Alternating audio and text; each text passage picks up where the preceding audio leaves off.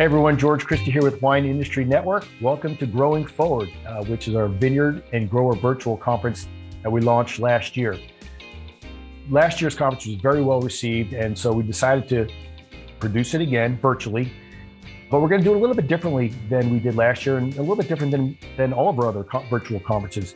Instead of having 3 or 4 sessions all in one morning, we're actually going to do a series of educational sessions that we're going to broadcast throughout the course of the year. So we've got this one in March, the next one we're going to do in July, and then the last one of the year we're going to do in November. And what that allows us to do is take on the most relevant topics or most pressing concerns that our grower audience experience at that particular time of year. So, we'll talk about things that are relevant in July and things that are relevant in November, and we don't need to worry about trying to cover that all those topics here in March. Now, today's session is sponsored by Turrentine Wine Brokerage. It's really the support of companies like Turrentine that allow us to produce and offer these educational sessions for free. So thank you, Turrentine, for all your support. Today's session is titled New Learnings and Best Practices on Grape Powdery Mildew and Soil Moisture Monitoring. And it's moderated by Bryan Rahn. Bryan is the president of Coastal Viticultural Consultants. He's put together a terrific panel, and I think you're going to find today's session incredibly interesting and certainly very educational. Now, before I hand it off to Bryan, if you've joined us for any of our virtual conferences before, you know that it's always our goal to make sure that these are as interactive as possible, and so that you get the most for taking the time that you spent with us. So to that point, we always pre-record our sessions a week or so in advance. We did that for this session as well. And we do that so that you can be engaging with our speakers literally while you're watching their presentation. So just know that all of our speakers are basically watching the broadcast live, just like you are. They're in the chat room. So if you have a question that comes to you, go ahead and fire it off, and they'll take those questions on as they come in. So please take advantage of that. I think that just about covers it. Once again, I want to thank you for taking the time to be with us today. I want to thank Turrentine Wine Brokerage, and I think I'll hand it off to Bryan and let him take it from here. Bryan, take it away. This session is sponsored by Turrentine Brokerage, supporting growers and wineries since 1973 by providing the best data-driven analysis to create profitable supply strategies and opportunities. Thank you, George, for that introduction, and thank you all for being here. I'm Bryan Rahn, and I am the president of Coastal Viticultural Consultants here in California. I am a certified professional soil scientist, certified professional agronomist, and I'm also a certified crop advisor. I've held those certifications for over 25 years. And we're going to talk about powdery mildew spore traps initially, and then we will talk about making irrigation decisions during drought conditions. Powdery mildew spore traps, I'm getting back to a little bit of the basics here. The disease triangle is where this starts. We know we have the host plant, we planted it. We know they have the environment to grow it. And we've always suspected that the pathogen was always present anytime the grapevines were growing. So the environment part for what we use is something called the Grape Powdery Mildew Risk Index. And people also use that number, they call it Grape Powdery Mildew Pressure. That's the Goodber-Thomas model. It was based purely upon environmental conditions, just temperature.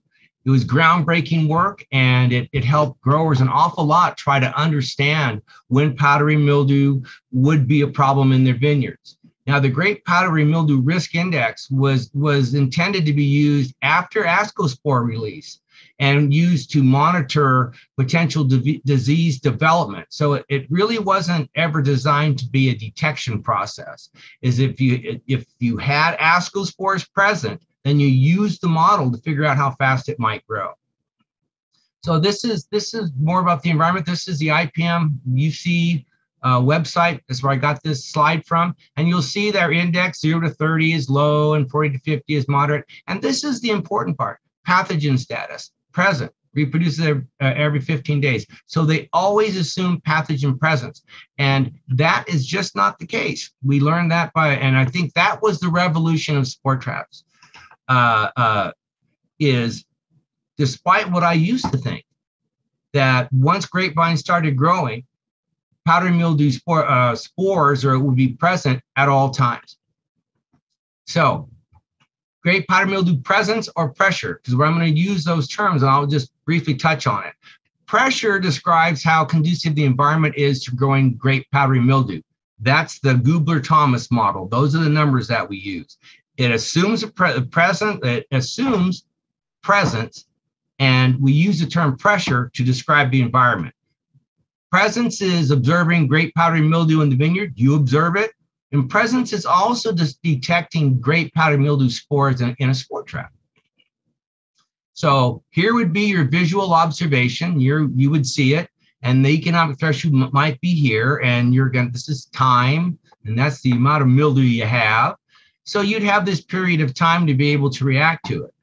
With spore traps, you catch the spores as they come into the vineyard, so it gives you more time to react to powdery mildew arriving in your vineyard. Okay, this CVC pioneered the commercial use of grape powdery mildew spore traps, and this is important in collaboration with Dr. Walt Mahaffey, a plant pathologist at Oregon State University. I think it's 12 years now. And what this collaboration led to was figuring out which lab procedures were the best to use, altering the trap designs, and getting a better understanding of just how to use the data. This is a spore trap. This is probably not our latest in a model, shall we say, but we have a lot of these out. There's electronics here, there's a solar panel there, and there's a motor, and I will show you a close-up here. This arm rotates at 3,000 RPM. It is an air sampler. There is a lubricant placed on these sample rods. You can kind of see a little debris on there. These sample rods are removed. Every week, we have a procedure where we have one-time use nitrile gloves, alcohol spray, and sanitation to make sure that we don't get any cross-contamination. Now, these rods are then taken, sent to a lab for a qPCR DNA test. They're analyzed for the DNA for powdery mildew of grape, not the one that gets on the weeds, not the ones that get on other plants, but of grape. So the quantitative PCR test is what we choose to use because it has greater sensitivity when compared to the other testing methods. And what we were, as a grower myself, I wanted to limit whether or not we would have a false negative or a false positive, and the qPCR test is the best tool that we have. The other part of this PCR test, the Q part, is we can actually determine down to a spore or two how many spores you have. And I thought it was important early on when we had positive and negative tests, when we're looking at those, is having 5 spores is a lot different than having 5,000 spores. And that's why we decided to do the qPCR.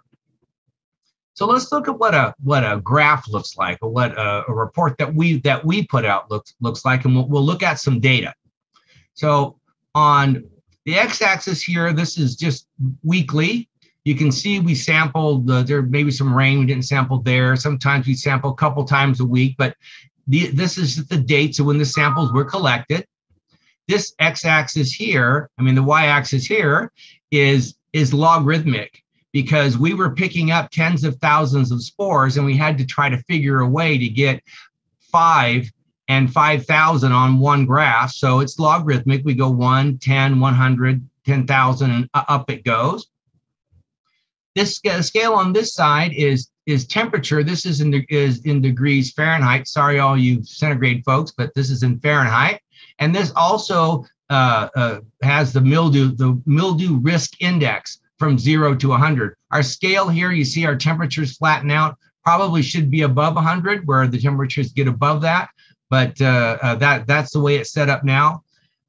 This is the legend, the high temperature. This is the high temperature for the day. That's used in the risk model index. This is the actual risk model here. Powdery mildew index is this purple line. And then this is a green is good news. No grape powdery mildew spore detections. Orange is low level, below 10.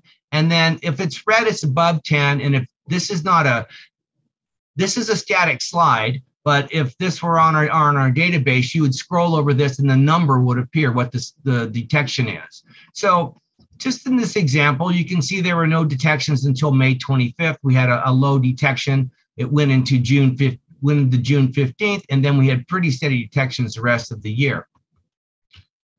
Let's look at some seasonal variations. This is 2018. It might be a little hard to see, but this data is from 2018. We started collecting that trap on May 7th. Our first detection was around June 8th, maybe June 8th or 9th. And once we had a detection, we had fairly steady detections for the rest of the year. This is all from the same site. This is in somewhere what I would call Mid-Valley in Napa. So in 2019, we have some data drop out here simply because the weather station got fouled up and we couldn't collect it. We didn't get any detections until early June, as we sprayed away during this period of time. We had one low detection, clean again, and then once we got into more or less late June, then we got steady detections and we got some stuff climbing up a little bit as we got into July and August. Now in 2020, everybody's powdery mildew program was working really well, primarily because in a number of areas, we did not get detections until July. In this particular instance, we got our first detection on July 20th. So there's a lot of sprays going on, and the powdery mildew risk index is high. The powdery risk index is high, but there's no pathogen present. So these are the opportunities that growers can use to stretch their intervals. And Dylan and I are growers too, so we understand the stress of not spraying and the importance of mildew in wine quality and in your job.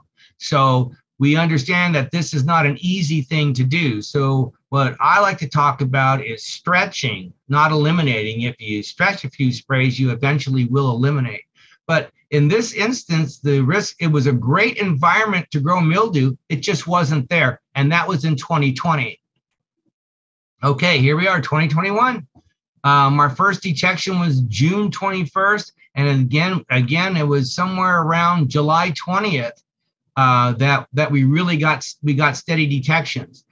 And I will say this, we'll look at a couple other slides. Anytime I have a detection, and presence is presence. So what's a good number? What's a bad number? I'm a grower. Any number is a bad number. If I have a crop hanging out there and I've got the pathogen present in my vineyard, I want to make sure it's protected. So some people will push this, will look at the numbers and push it more than I do, but everyone has their comfort level. Okay, this is Sonoma County. This is 2018. Early June is typically when, and the reason I like people to look year to year, because the idea here is to understand what the spore load is typically like in your vineyard.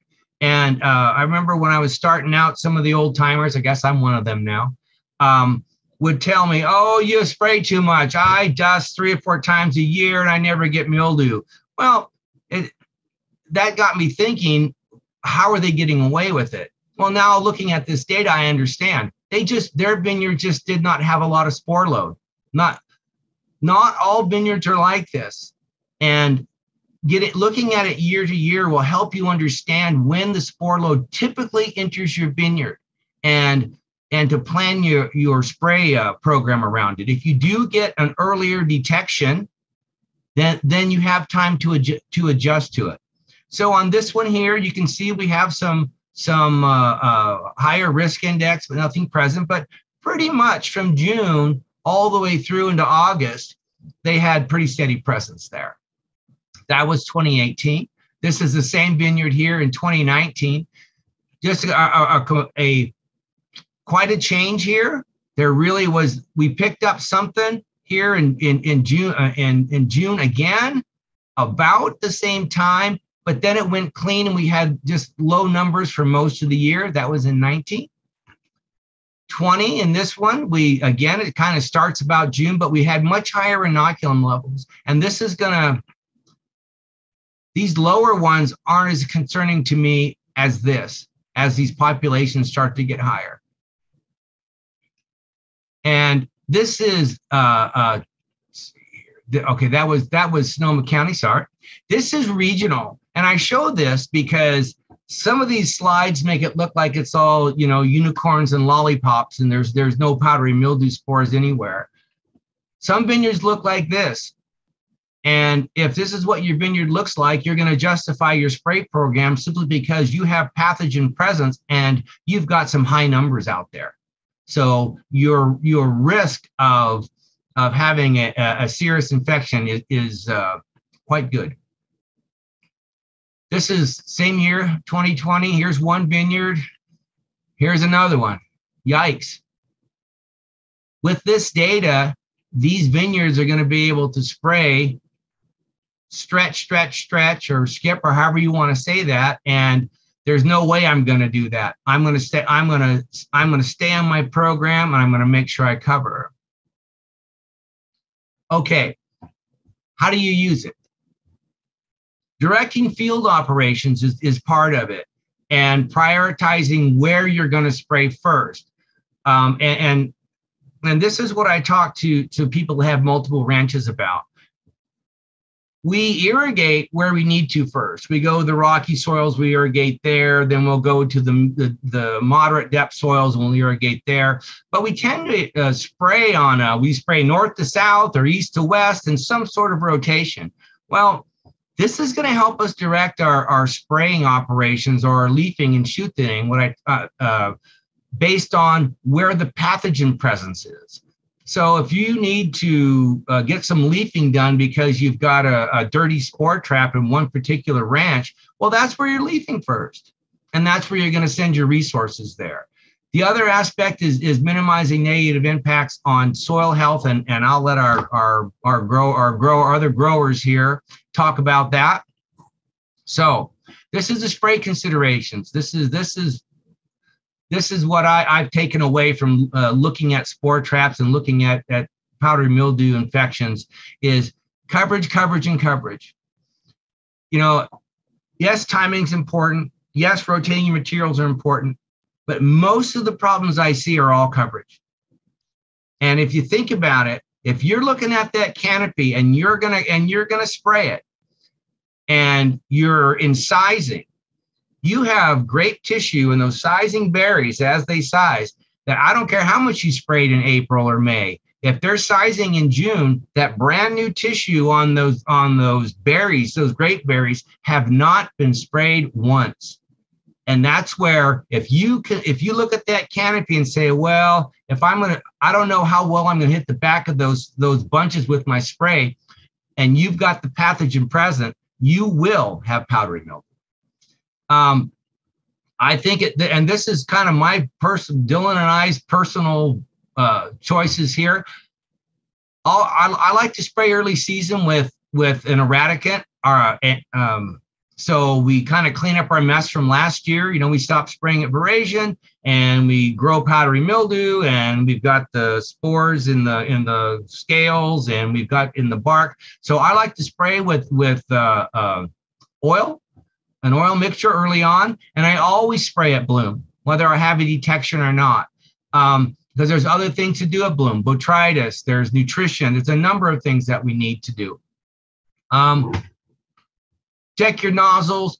This is a poor spray job is not helping very much, and I'm not saying everybody does a poor job, but I think part of our mildew control has been we just spray a whole bunch of times, hoping that if we spray it enough, we're going to get the coverage that we need. Not everyone, but I think that's why we tend to spray a little bit more. The final thing is to not spray fungicides prone to resistance or get into your rotations, but you've probably heard enough about that. All right, I'm going to look at some data here, just kind of the way I read it. I'm looking at presence here, and I'm looking at an environment to grow, a great environment to grow grape powdery mildew. I'm spraying that. I'm looking at that saying I've got the pathogen, I'm incising, and it's environment to grow it. I'm concerned. As here later on, as the risk index drops because it just gets hot, maybe I'm a little more patient and I stretch this and I wait to this next week to see what I've got. And if I stay clean, I think I'm probably going to stretch that. Here's another example.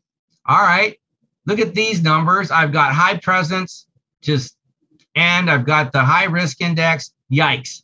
Slowing down. I better be leafed, dusting, whatever it takes to cover. Nothing covers like dust. And then as this mildew index drops off, when I'm seeing these levels and I'm seeing the stair stepping, you or somewhere near you has an infection. So as the risk index drops and I see this type of pattern, I'm not letting up a bit. Okay. We can test the sample spore rods for fungicide resistance.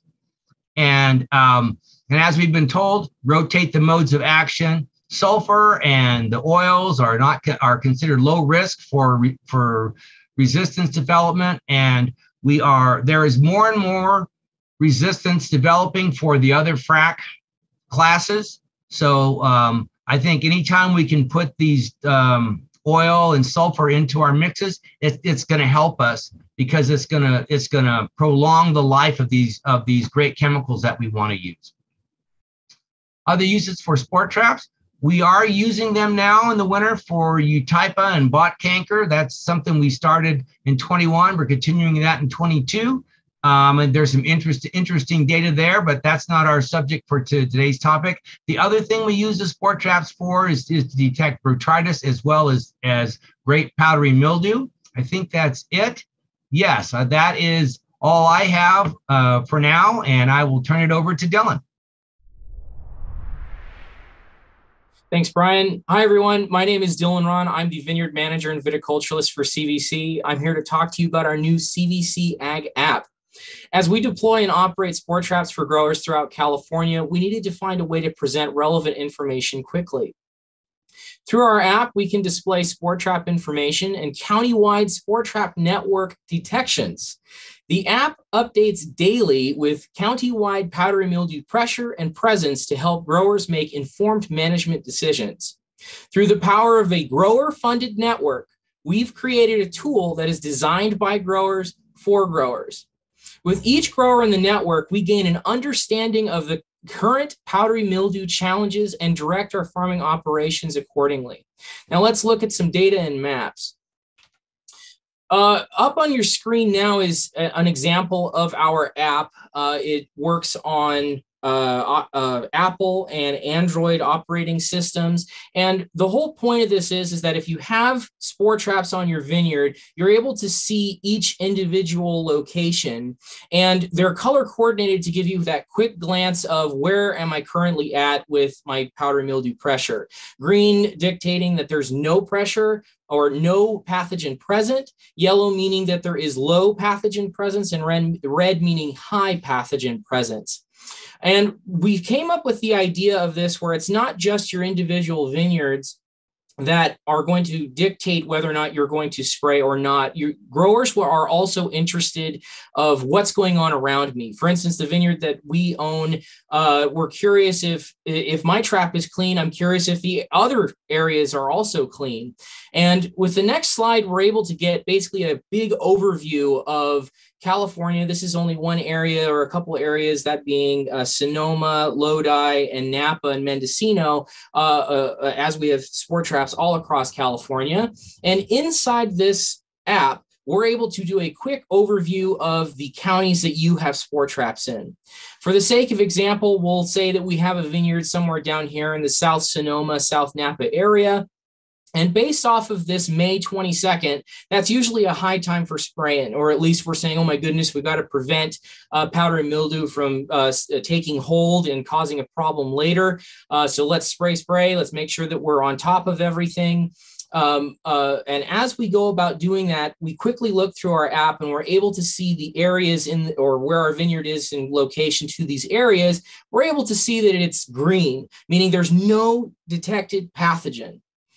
that's a huge deal for us growers. It's telling us that not only are my traps clean, it's also telling me that my neighbor's traps are clean.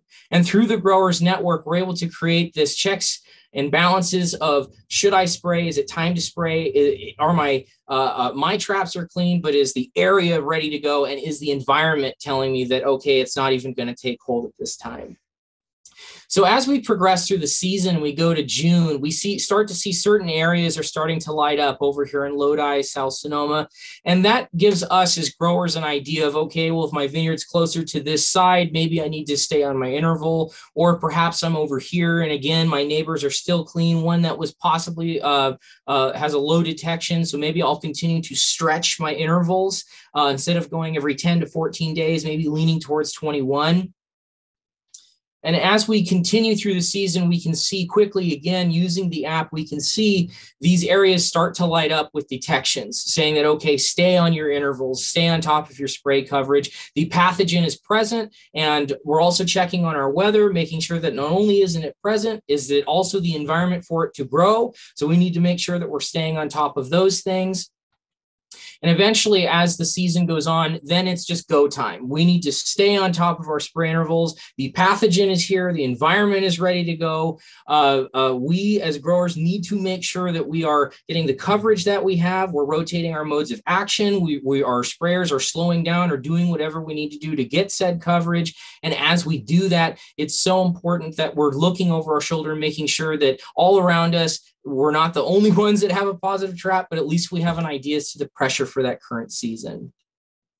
So as helpful as looking at graphs and data and maps is to us, it's really important to understand how is this actually going to help growers. And we're fortunate enough today to have a couple of growers who are going to be talking about their use of spore trap data and how it has helped their farming practices. It is my absolute pleasure to introduce Matt Frank. Matt is the Senior Director of Vineyard Ops at Trinchero Estates. Matt has worked for TFE for 10 years and has worked closely with CVC on his journey. Matt earned his undergrad at UC Davis and his master's at Washington State University. Matt is a licensed PCA and CCA respectively. In addition to Matt, we have the wonderful Allison Bettis. Allison has been the viticulturist at Silver Oak and Toomey Cellars for 3 years. She covers all of the Silver Oak Estate vineyards in Napa, Sonoma, and Mendocino counties, respectively. Allison earned her Bachelor's of Science from University of Davis in viticulture and enology and is a licensed PCA. Thanks, Dylan. I believe I'm going to go first. And my name's Matt. Hi, everybody. I'm going to talk about my experience with spore traps. I've been with TFE for 10 years, been working with CVC for 10 years too. And Brian approached me 4 years ago now about these spore traps. And so, with his encouragement, we decided to give them a try and put, I believe it was 2 out and observe the data. We didn't do, we didn't take any action on the data the first year because honestly just didn't trust it. But what we saw out in the field lined up with what the spore traps were telling us was that at least, the presence wasn't there that year. So the next year, the PCAs wanted to get more. I said that was fine, with the caveat that if, are you going to use the data? Because it's really hard to, pull a spray. And so they agreed. And so that first year, there was a couple of times where the data was showing that there's no presence. We talked about not doing sprays. And then we'd get a hit. So there was one ranch though that we didn't. We pulled a spray and it was successful. So that was the second year. After that second year, and seeing that it was successful, we added it to a few more ranches. And then that third year, we pulled a spray on all of the ranches, and the spore traps were telling us the presence wasn't there. That's what we were seeing out in the field. So we were able to pull the spray and. Because of that, we saw an ROI, the second year, third year, fourth year, every year, they more than paid for themselves because we've reduced sprays. And so that's why I'm here today, is just to talk about how, we saw an ROI, but I also believe that, other people that use this, it's good for the industry. It's good for us, as a whole, if we're using this, because if we're spraying less, using, doing less passes, using less carbon fuel or gas, diesel, whatever it is, then, it's better off for all of us. So just wanted to share my experience with those. And, Every year, I don't see us pulling sprays. You know, if it's a really wet spring and there's high presence, we won't be pulling sprays. But the PCAs, either way, they really like the data because it kind of, it makes them feel better at night if they are pulling the spray, or if they're not, it kind of justifies that spray too. Because in the past, using the the models, the index models, they're kind of iffy at times. So, that's my experience with the sport traps. Well, it's funny to hear you mention that, Matt. Kind of tying off of that, like I am the PCA who is terrified of officially eliminating a spray. And our approach this year, this was really our first year working with the spore traps for a whole season. We've heard of them in the past. This was kind of the first year we jumped in and implemented them in both Napa and Sonoma County. We really liked what we saw, but we were hesitant kind of since it was our first year of really jumping in and eliminating those sprays. So what we ended up doing was extending our intervals, which led to skipping sprays. We felt a little bit more comfortable, not automatically saying, yeah, we're going to get rid of spray number 5 as well. It was something we found as the season went on, we were actually eliminating our more expensive sprays. I don't know if you had that same experience as well, Matt, but those were kind of the sprays that actually, in my opinion, were more crucial to eliminate. Kind of how Bryan was touching on of, let's use some sulfur, some oils, those ones that aren't prone to the resistance. We're saving those chemistries so that they are more potent when we do have an outbreak or something we do need to treat.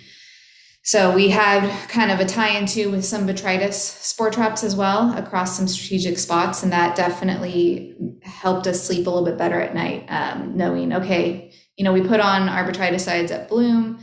We're okay extending this a little bit more. It definitely made us feel a lot more comfortable. And, ultimately we liked eliminating a tractor pass if we could. As Bryan said, the soil health is something we've been focusing a lot on. One less tractor pass means less compaction, less hours on that tractor, less diesel burned, just kind of that more holistic approach to farming.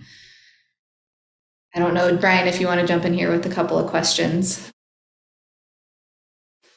Well, yeah, I might. I want to look at talk a little bit about the soil health thing there.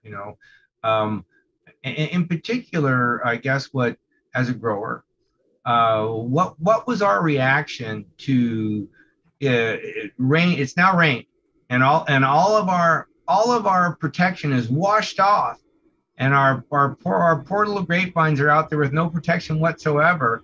Let's fire up the spray rigs and get out there as soon as possible to cover them up. Well, is the pathogen present? Can we wait a few days? Because that is probably the biggest cause of soil compaction, is running equipment on wet ground. And that's where that early season, April and May, where we don't have a lot of presence, we can pick and choose a little bit about when, if you are stretching, well, it's going to rain, but there's no presence, go ahead and wait till it dries up a little bit.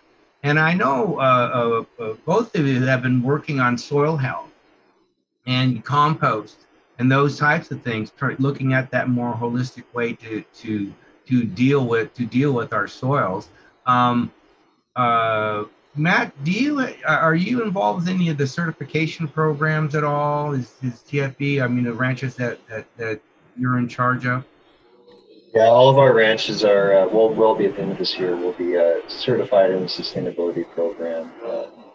If we can remove sprays, then it helps us, it makes certification easier for sure. It just, most situations it reduces the points, right? So, or increases the points, whatever you're going for. So yeah, it's definitely helpful there too with the sustainability programs. How about the soil health issue over there at Silver Oak? I know you folks seem to be digging into that as well. Literally digging. Great pun there. Our approach to this wasn't necessarily to meet any, to check any boxes really on any certifications. It was more of how can we treat this land better? I feel like you hear people say that a lot, but for us, it really was, we've dug some soil pits with you, Bryan, but we've seen this compaction kind of firsthand in some of our vineyards. And really it's got us thinking like, okay, we keep driving these tractors over, especially when it's wet and everything early on in the season. Can we do something to change that? So we're lessening that impact. So we're not potentially getting, our roots slowing down, being unable to get deeper to the water that we need, especially when we don't have a ton of water in years like the last couple. It's really just, like I said, tying into that whole big picture of everything. We did, early on, we will stretch. As you said, you spray kind of when bud break first happens, we get a couple inches of shoot growth. And again, at bloom, we need to get on those nutrients. We eliminated probably at least one spray from across all of our ranches, if not two in some locations, which was pretty amazing to see. Both, it was kind of throughout the season. So I like the idea of, not even exposing our crew to as much material throughout the season as well. So it's really from the soil up through to the crew being in there. We don't want to be out there, in the grapevine getting it on us. So why would a crew member want that? So it just feels like the right thing to be doing. I'm glad that it is impacting. I know next year we're going to be a little bit more aggressive, might not be the right term, but, kind of more proactive of like, okay, let's stretch this an extra, 5 days if we're feeling comfortable, and kind of having seen that pattern, as you said, like really knowing that spore load of the vineyard. We've also worked a little bit with the trunk disease traps as well. We're not going to go into too much detail on that today, I believe, but that's really kind of opened up our eyes to the movement of these spores and our whole approach to pruning. So it's fun for even just a learning process too. Yeah, those are tough pathogens, and we talked about this morning when we were kind of doing our little warm up here. Is and I've asked this of a lot of growers. Do you like to spray? Would you? And I've never got a yes, not one. And if you didn't have to spray, would you spray? Well, heck no. No, we don't want to spray. It costs money. It's, it was the bottom line. It costs us money. It burns fuels. It does things we don't really want to do, but we do it because it's so important to keep your crop protected. And that's ingrained in us. That's hard for us to let go of. So you were talking, Bryan, of making sure to plan rotation of sprays and crews and all of this. From my end, it's very helpful for planning, even just where we're scouting. If we start to see something pop up, if we have hotspot areas, I can go to our Vit Tech and say, hey, I need you to pay extra close attention to kind of this area of the ranch. We had something pop up. We don't have the index to kind of say we have the high pressure, we do have a presence. Can you just keep an eye out for this, to kind of even play and stretch those intervals a little bit more. So it's just helping with that planning, that strategy of it all. Right. Getting the materials and the equipment moved around, the logistics of it all. I imagine, Matt, logistics for you guys must be quite a chore, covering as many acres as you do. Yeah, and that's I guess a good point to touch on, is that the traps, we have a lot more success, at least in terms of like reducing sprays and kind of the standalone ranches. The ranches that aren't sharing equipment with other ranches, because you stretch an interval of one ranch that's sharing equipment with another ranch, like it just affects, that whole chain wherever they're being shared. So we've been focusing more on ranches that have like standalone equipment. So because again, it goes back to, the PCAs and what they're kind of comfortable with too. And they're comfortable with pulling the spray, but they like having that in their back pocket, that if, hey, they need to go out there and spray at the drop of the hat, they can do that. So it's been a lot easier incorporating the data from the traps in those kind of standalone ranches, if that makes sense. It's just, it's the kind of the nuts and bolts and just the operation, because it sounds a lot easier sometimes than it really is. So, and that's, kind of what we're finding out and what we're trying to figure out too. Exactly. And like I talk with anybody that's working with spore traps, baby steps. Start by stretching. And then as you start to understand when the spore load arrives and you get comfortable with it, it took me a while to get comfortable with it, then you can start to, and I don't like to say eliminate, we stretch. If there's no pathogen, you just stretch as far as you can. I will say this, we don't have much of a spore load here. We just don't know why. So we spray here, we spray at bloom, and then when the trap lights up, we get into our program. I would not have had the intestinal fortitude to do that if I didn't have that data. And early on, did I scout the bejesus out of it? Oh, yes, I did. I was looking, and you can smell mildew. So I was looking and smelling and then digging through those canopies, looking to see if I can find any mildew, and baby steps. And it's a valuable tool. And as people get more comfortable with it, then I think it becomes even more valuable. One more thing to add too, it's been really interesting when we're getting the hits. We kind of figured it'd be early in the season, and then later on in the season, it kind of drop off, and it's kind of been the inverse. So, initially we're just like, okay, we're kind of ready to pull the spray later in the season, but not early in the season so much, our stretch intervals. But then, based on the data, we were just going off the data, and the data was not what we were expecting. So it kind of took a year or two too to kind of be like, okay, reevaluate and be like, okay, well, this is what it's showing, and lines up with what we're seeing out in the field, but it's not what we were expecting. So it's kind of interesting. But it's not what I was expecting either. So, and as we start moving into trunk diseases, there's a few surprises there so far. We'll see how that goes as we continue to study that as well. All right, that was a great discussion. Thank you very much for everybody for contributing to that about the powdery mildew spore traps. I hope you found that interesting. Our next topic is about vineyard irrigation, and we're focusing on drought again, unfortunately, here in California. And I'm going to focus primarily on two subjects. Do I need to pre-irrigate? And if I have limited water, how do I stretch it? I'm not going to get so much into what am I doing week to week. I want to just focus on those particular topics. And the one we'll start with here is how to squeak by with less water. And we'll take a look at that now. And then we'll move into the pre-irrigation. All right, that's the tagline there. Spend water like money, because it does cost money, and it's a valuable resource here in California and all over the world. And evaluating the efficiency of your pumps and irrigation systems is key, your distribution uniformities.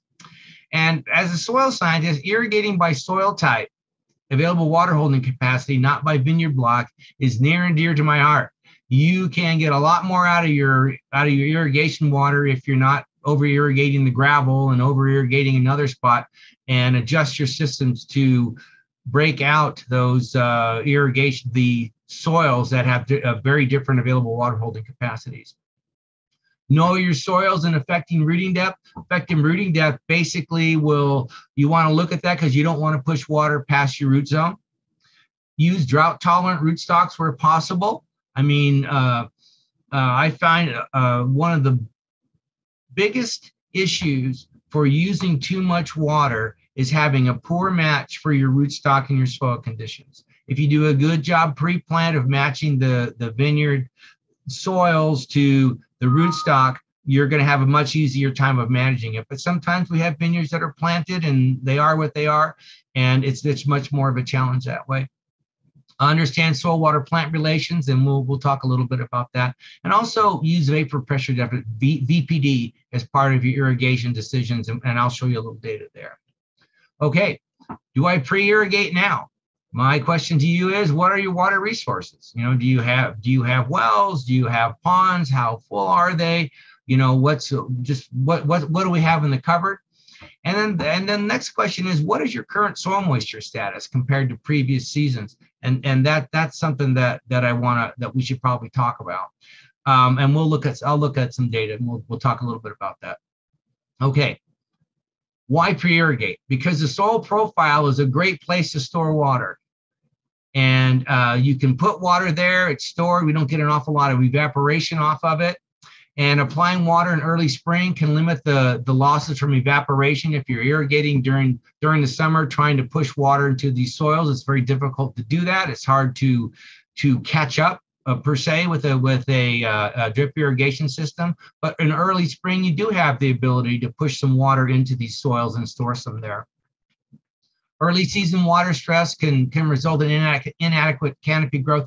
I saw some of that around in a number of places, even with deep soils last year, because of the drought conditions. The shoot lengths just weren't like they were inadequate. And our first job is grow enough canopy to ripen the crop. So pre-irrigations can help you put that water to where you grow enough canopy to get the job done. And water stress at bloom, even mild water stress in bloom, can cause the berries to shatter.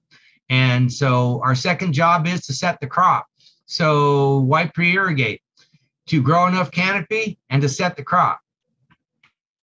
Okay, measuring soil moisture. I'm going to look at a couple different instruments, measuring soil moisture, talk a little bit about how they work, and we'll just take a brief look at this. Neutron probe, thing's been around forever, really accurate tool. It's really the most accurate tool that we have. It's large sensing volume. It's not affected by salinity or air gaps. And what I like is it says stable soil specific calibration, in that it has big enough volume and it's accurate enough that if I go and do a calibration on some soils and I come back and look at it the next year, I have a very high degree of confidence how close to fuel capacity you are. It's limitations. It's certified personnel, it's heavy and cumbersome, and you got to drag it out there, and you only get periodic soil measurements. Kind of the newer kids on the block are these the tube capacitance probes. There's two different versions. Here's one that you would insert into an access tube. Here's one that's it's not a good photo of it, but it's cast in resin, so it's more durable than this particular model. More continuous readings, and some of the soil probes can measure temperature and salinity too. You really get more detailed information about water movement in your soil. You're getting the measurements every 20 minutes. And some of that data can give you some real valuable insights. But like everything, they've got their good, they've got their bad. The sensing sphere of these instruments is relatively small, about 1.5 to 2 inches off of the tube. And I was surprised to learn that. I'd looked at a number of probes that claimed they had more influence than that. I can't find data to support it. So for reliable measurements, and this is if you're going to use that type of equipment, and I use them both. For reliable measurements, you have to really make sure you've got good soil to sensor contact. And most of those types of tube type sensors, you put a slurry in to take all the air gaps out. So installation and placement of those are critical. A good installation, a good tight installation with just a little bit of slurry, but to make sure you get the seal, and to have that, make sure that probe is close enough to your drip emitter to be in that zone of influence, because it doesn't reach out very far. Some of the other issues are limited soil depths, in some models 4 or 5 feet. The neutron probes, I think the deepest we ever read with that was 15 feet in a fig orchard. And yes, we pulled up roots and water use down at that depth. This just shows you the soil sensing issue. Here, neutron probes, a 10 to 32 inch sphere. This is the capacitance probes have this little donut. If you're looking at this picture photo here, you have this sensing influence here. You don't really have much happening here, but installed properly and handled properly, you can get some good data out of those. So they both have their place. They both have their limitations. I use them both. Okay, let's look at some soil moisture data. This is the capacitance probes, and this slide has to do with looking at how deep the soil water goes. Here, this is time going here on the x-axis, and these are 8-inch depth, 8, 16, 24, 32, 40, 48. So this is a 48-inch probe. Here's the legend here down below. So you can see the soil moisture was cruising along, pretty much flatlined, and then an irrigation event occurred. And we had a bump in the first and the 8 inches, and we had a bump all the way down to 48 inches. So this water could have traveled deeper than 48 inches. If your root zone was not below 48 inches, you may have wasted some water. You also, with this constant line, you see these drawdowns, you see some stair stepping and some other things with these probes. But again, this probe is a 48-inch probe, and if your root zone is 5 or 6, 7 feet deep, you wouldn't be measuring your entire root zone. If it were limited to 48 inches, then you would. So everything has its place. This is neutron probe data. It is more, you don't see that drawdown from week to week, but you do see it. You don't see what happens here. but in viticulture, this system does work. Here's an example where you see that it went up here from here to here. It did increase, but only the top 2 feet increased. So basically your water application was limited to the top 2 feet. Over here, we got a bump all the way down the soil profile. We've got a bump down to six feet. So if your root zone was deeper than 6 feet, you'd be pushing water down below your root zone, and you want to avoid that. So they both will do similar things. They will show you drawdown. They will show you increases. They do it a little bit differently. Okay, this is looking at soil data. Now we're talking about, okay, you've measured your soil moisture, and you're going to take a look at this data and figure out what you want to do. This is out of our database. It was let's see, I have 19, which is this kind of this pink. Then we have 2020, it's red, and then green here is 2021. Here's our data point for 2022. And based on this, I'm not too worried about it. If you look at where the soil moisture, this kind of, I don't know, snake of data that rolls around like down through here, we're kind of right in the middle of it. I'm not too worried about that. If my data point here, or if my this is a totalizing graph, this isn't just one foot or 6 feet. This is a total available water in the root zone here, the Cabernet Sauvignon vineyard. This data point is right kind of in the middle where it always runs. So I'm not too worried about it. Had this data point been down here, where in the past we have triggered irrigations, then I would be concerned, and I would probably want to go ahead and pre-irrigate that. Because again, if the soil moisture is in a status where in the past I've applied water, more than likely, if you don't apply water, if it's down here, you will have inadequate shoot growth. Okay, know your soils and effective rooting depth. This is it. This is one of the keys. This is varying soils or varying water holding capacities across irrigation sets is probably our biggest waste of water. This is soil resistivity. I think we're going to have another webinar about soil mapping and soil resistivity, so I'll leave that till then. I'll just suffice it to say that this instrument identifies where soil textures change. In this particular little vineyard block, this was a clay loam clay. Here, this was really gravelly, and the rest was kind of gravelly loam. So you can see, as if you had one irrigation system irrigating this entire vineyard, you would be applying too much water here and not giving this enough. But with this type of information, and whether you're using soil resistivity or backhoe pits or a shovel or a soil auger, you can do it a number of ways, is figure out where your soils are, what their water holding capacities are, and what your potential root zones are. And with that information, then you can lay out an irrigation system that will better and more efficiently apply the water. Aerial imagery, good tool as well.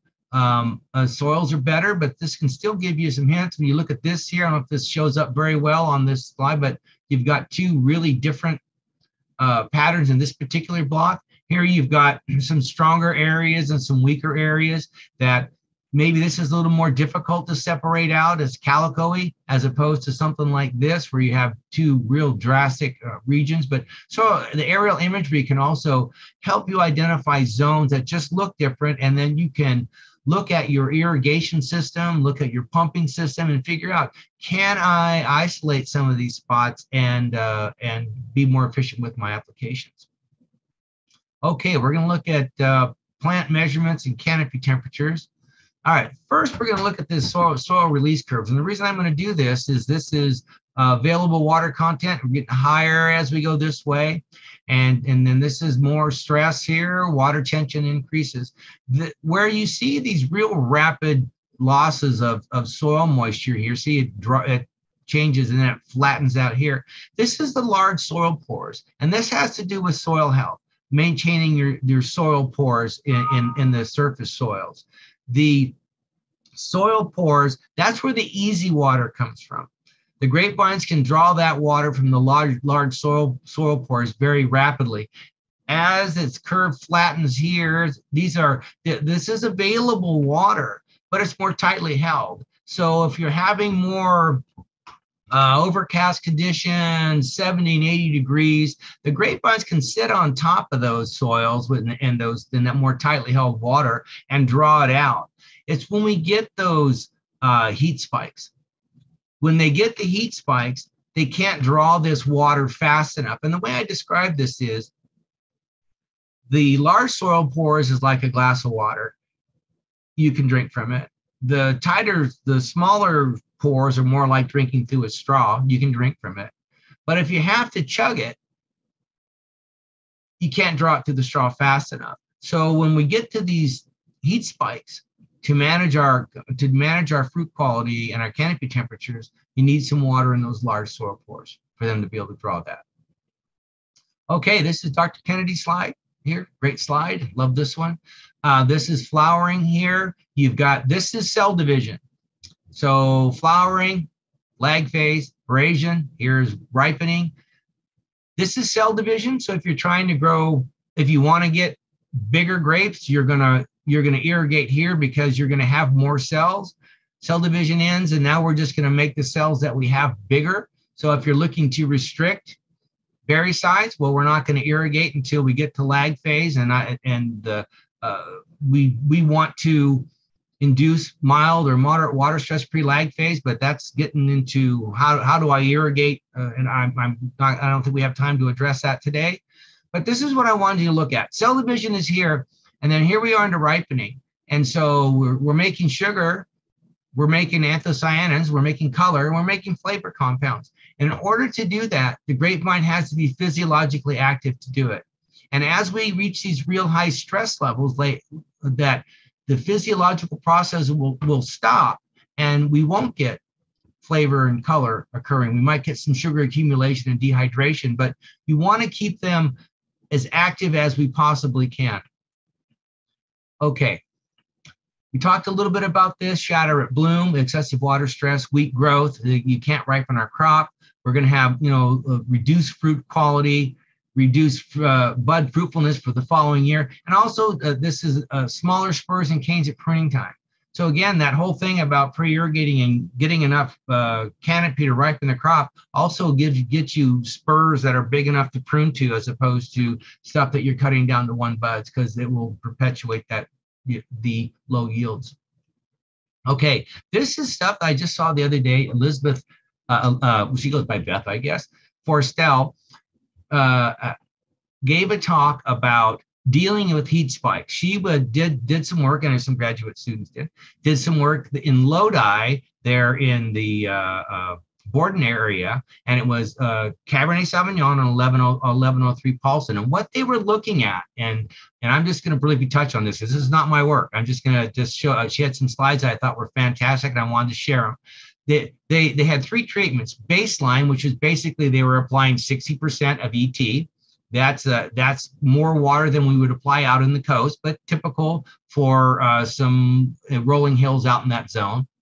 And then in the heat spikes, they would double it and or triple it.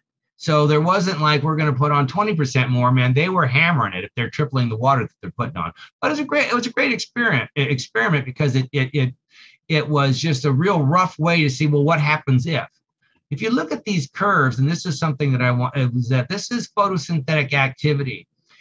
The baseline at 60%, applying 60% of ET, which is a good shot of water, that when you had the leaf temperatures exceeding 35 degrees C, which is about 95 degrees, you were already starting to get a drop in photosynthetic activity. And why is that important? Again, I do this. We need that to make this happen.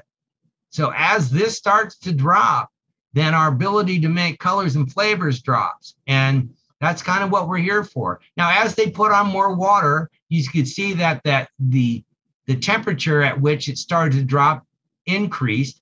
And this is, I think it's about 104. So somewhere around 100 degrees, no matter how much water you give them, you're getting a net reduction in photosynthesis. Okay, this is leaf temperatures. I'm not going to go into a lot of detail about how we do this or where we do it, but we do this. We look at leaf temperatures in real time. There are two. This scale here is is the leaf temperature. There's two lines there. One we call the morning leaf and the afternoon leaf. And basically, we are separating out the canopy with the leaves that have light on them and leaves that don't. This scale is in Fahrenheit. Again, sorry, centigrade folks, but this is about 100 is about 38, and I think 95 is right around 35. But anyway, I might be wrong on that. But if you look at this, we are trying to hold our canopies below 100 degrees Fahrenheit because, again, we want to maintain our photosynthetic activity. Here, there is a series of 4 days where we had some pretty high spikes. I went ahead. This is a wall scroll over. This slide is static. The canopy temperature hit 114 degrees. So, yikes. Here was the air temperature in that same zone was 103, yet our canopy was 114. Okay, why did that happen? Well, the vines didn't have enough water to cool themselves. The soil moisture was probably low, although I'm sure they were putting on some irrigation. The other aspect of it was VPD. And that calculation not only looks at temperature, it looks at humidity. And I read this. I wish I had the source for this. I don't. But I think this kind of galvanizes it. It's, vapor pressure deficit is important because it represents kind of that force of evaporation from the land to the atmosphere. It's kind of how hard you're looking at the difference between a saturated condition and the relative humidity that's available right now. That difference is that deficit, and that is kind of how hard the atmosphere is kind of pulling on the plants. That's another way to look at it. So what happened with that VPD, you can see here, the VPD spiked on August 28th, and that's when, and the temperature did as well, but the spike wasn't near as great as what we saw in some of these temperatures. So if you don't have much water and your canopies aren't really exceeding 100 degrees by much, and I would save if I had a limited amount of water, I would save it for the high VPD events. And a high VPD events really typically occur when humidity drops below 20%. So if there's a high VPD event in the future, and you're wondering, should I spend my water now? Yeah, I would say I would, to try and limit these really high spikes in leaf temperatures. Let's look at a little more data here. This is more from Dr. Forstall, and this was a heat event. They call it heat event 2. This was during the ripening phase. I believe the high temperature was around 105, and you can see in the baseline, this is flavanols. This is time across here on the x-axis, and during that heat event, the extra water prevented that drop in flavanols in that fruit. They were pretty much tracking the same when they hit that high heat event and did not cool them. Again, that kind of easy water that they can drop, that they can take up and cool. Then we had a clear reduction in flavanols there. Same with anthocyanins. Time here's heat event 2. They're tracking about the same. We did look like we got some recovery there, but you still had that drop that separated these three out. That 2x baseline seemed to have the best color there. And again, this is her work. I haven't studied it in detail, but I did take a look at some of their data.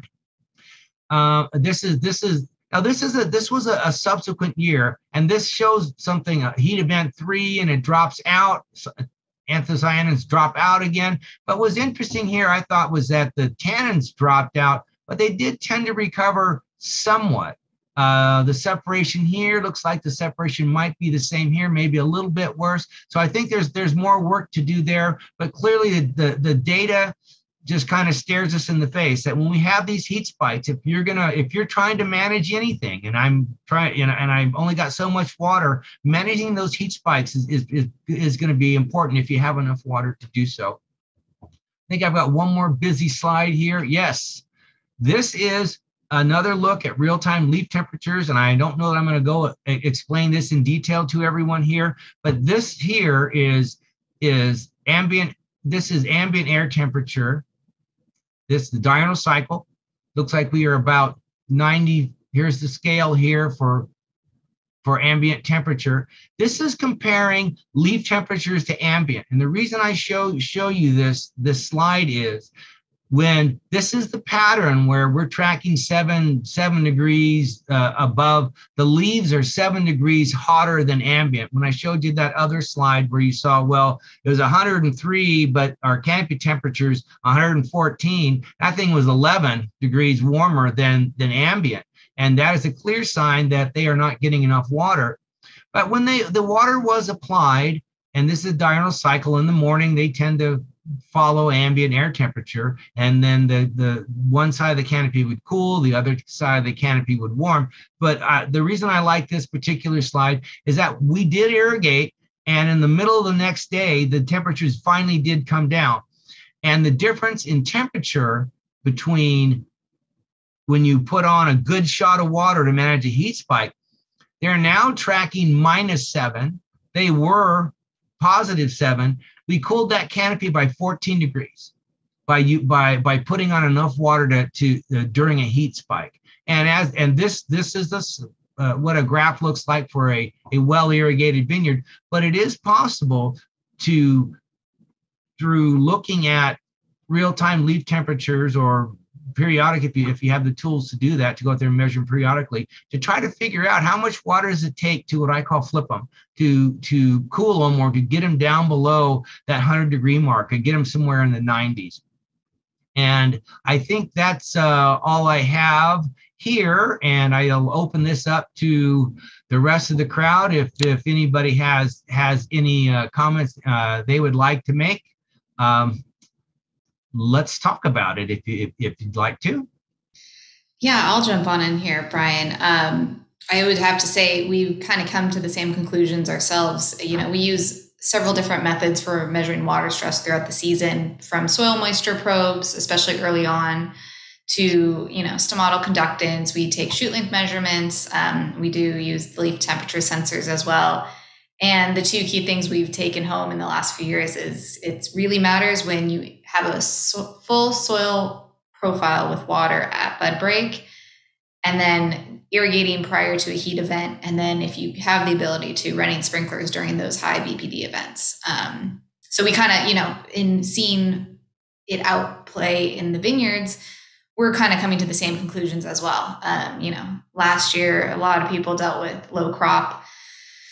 So this year, going through, we're realizing we're seeing the same pattern as last year. We start to do our undervine cultivation for weed control, and we're seeing dry soil in some places, or our cover crop already drying out. We're already throwing on water, and we're making sure we have a full soil profile. I feel like somewhere I heard that even 5% less water in your soil profile at bud break can lead to stunted canopy growth, reduced crop set.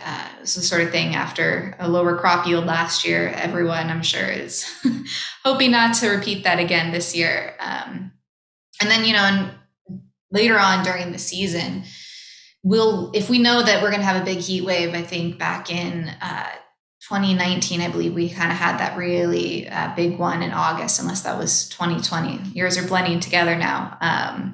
But we kind of tried to get water on that week before, so the vine could already take it up and kind of had that ability to buffer itself against that. So we didn't get leaf temperatures flying up into 114 degrees. And then at some of our sites where we have some frost sprinklers, we actually ended up running those.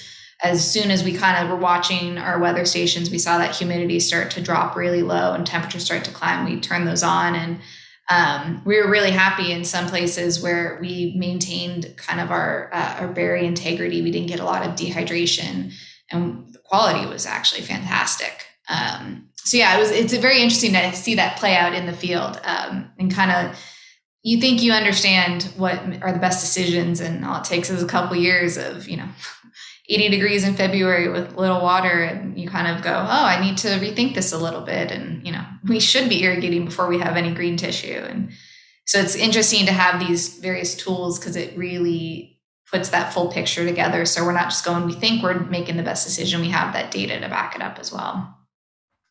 Great. Yep, I agree. You know, just when you start to think you got it, you get it, have it figured out, Mother Nature humbles you very quickly. and you learn a new lesson. Exactly. Yeah. Yeah. So unfortunately, this year was kind of it's kind of reminiscent of last year too. And, though the feedback we've gotten back so far from winemaking is, quality was pretty high last year. If, it wasn't hammered with smoke, depending on the region. So, the winemakers wouldn't be remiss if, quality mirrored last year's, but the tonnage, we can't mirror last year. And what we saw last year, the ranches that did do some pre-irrigation, there was correlation there between, pre-irrigation and tonnage. It definitely looked like if they did that, tonnage was a little bit higher, especially in the production ranches.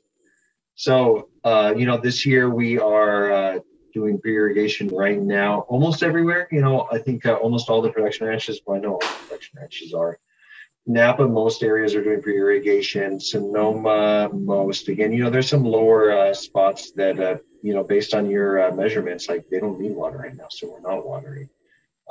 Lake County, watering everywhere. The foothills, we weren't watering, and I've got 2 inches up there this morning, so probably the right call to hold off up there. But then, even in Napa, though, where maybe tonnage, we're not pushing tonnage, but we want to have a full canopy because, if we do have some of those heat events, if that fruit is exposed, it's just, it's going to get fried sitting out there. So where we don't have a full profile there, we are trying to fill it up just so that we can get, a decent sized canopy to protect that fruit if we need to, if there are some heat events, which seem to be a lot more consistent year over year. I agree. So you're looking at soil moisture, and if the soil moisture looks like it's off, you're trying to bring it up. You're doing the best you can to bring it at field capacity. And no matter what we do with our drip systems, if we're not using our sprinklers, Allison has some sprinklers, which is great, and has the water resources to do that. We're filling up that onion, and that the aisleway, the drive row, is still dry as a bone. So, we haven't changed that. So it's helping. And I don't know if other people saw this. I saw some soils in Napa Valley, Florida that I thought I would never see wheat growth in because they're just so big, deep soils. But we absolutely did. And so we need to start looking at our floor management, what we're doing with our cover crops.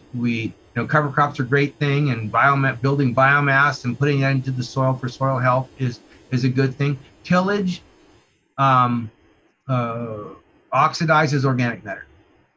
If you till, you're going to oxidize organic matter. So you have to be aware of that. If you're I don't have the water resources to have a cover crop. I know there's some research out that they don't use that much water, and that's interesting research. But I personally have seen the effects of cover crops, particularly on younger vineyards, where they have devigorized them, where we've had to go in and till every other row to get the growth until we get them big enough and established enough to be able to tolerate the cover crops. But that's all part of your management decisions. If you are tilling your cover crops in, then because you just don't have the water, then I think you really need to look at, am I bringing in compost? Am I a biomass builder?